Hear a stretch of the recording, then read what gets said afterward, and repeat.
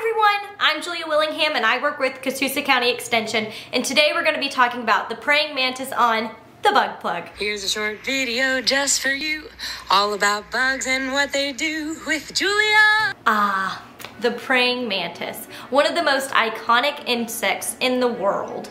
So the mantis gets its name from the Greek word mantis, which means one who is divine or a prophet. And this is because this insect looks like it is praying. Mantids are super efficient, deadly, and brutal predators. They will eat a wide variety of insects. They're also cannibalistic, and they're also known to eat other small prey such as hummingbirds.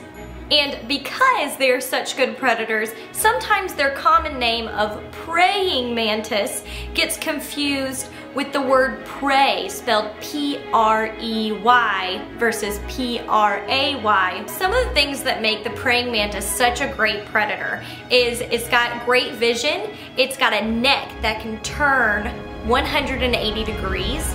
It's also got very quick raptor legs that can snatch prey, and on those raptor legs it has spines on the top. These spines can impale the insect while it holds them and eats them. Another thing that helps the praying mantis is that it's typically camouflaged in its environment. Most praying mantises are green in color or can be brownish, so they camouflage well into foliage.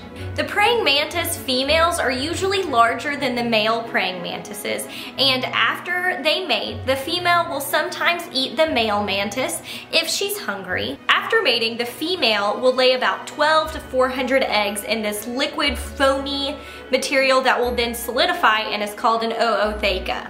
So mantids usually complete one life cycle each year, and so oothecas are typically laid in the fall, and the eggs will overwinter during the winter months in the ootheca.